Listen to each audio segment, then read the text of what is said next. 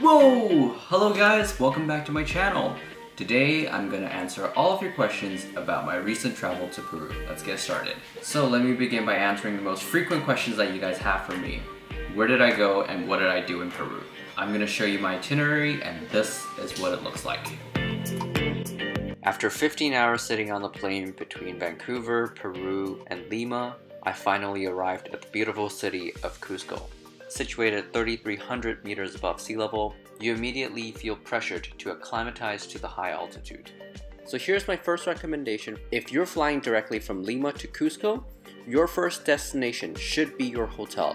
Immediately go into check-in, drop your stuff, and ask for Coca tea. That is their local remedy to curing high altitude sickness. Have a couple of Coca tea and a 20-minute power nap. This is going to be super beneficial for you. Learn from my mistakes so you don't have to experience the pain I went through on my first day.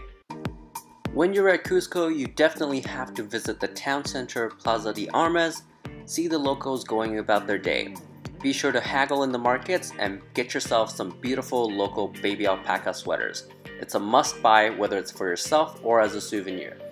Next station, Machu Picchu. Here begins your long 4.5-hour journey on a train into the little village of Aguas Calientes, which sits at the foothill of Machu Picchu. I recommend for those that are planning to hike Machu Picchu that you actually take a day before to rest in Aguas Calientes so you are prepared. While you're there, there's actually not much to do besides somewhere sweater shopping and eating. That's all you can do. Eat, eat, eat, and sleep. Get prepared. Pro tip number 2. If you want to catch the first wave of buses going up to Mount Machu Picchu, buy your bus pass in advance. Because if you don't and you wait for the day of, this is what's going to happen. And you see all the tourists waiting for the bus ticketing center to open so that they can get their first ticket. However, they're not going to make it on time because the ticket center does not open early. After a couple minutes walking past the entrance, voila, this is your view. Enjoy the hike. Remember to bring a bottle of water and probably 2 chocolate bars and you're good to go. Take lots and lots of pictures and be sure to stop by the alpacas when you're coming down. Paracas, the beautiful seaside city of Peru where you get to see many amazing animals. This is also the place where the desert meets the sea. When you're at Paracas, you definitely have to rent an ATV and take it right into the National Reserve. It's going to be one of the best experiences in your life. Last but not least, Huacachina, the oasis in the middle of a desert.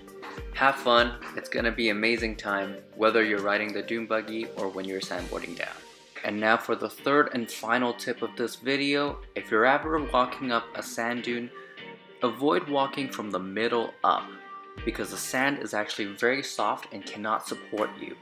Instead, the better alternative is to walk on the edge where the sand is solid and you'll find yourself having a much easier hike. Even if it means taking a longer route initially, you'll end up with a more efficient and energy-saving route.